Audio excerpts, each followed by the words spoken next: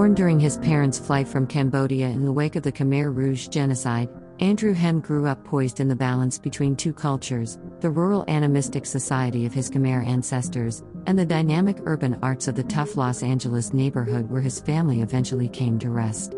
He received his BFA from Art College Center of Design, and went on to have solo exhibitions in Los Angeles, New York, London, and Paris.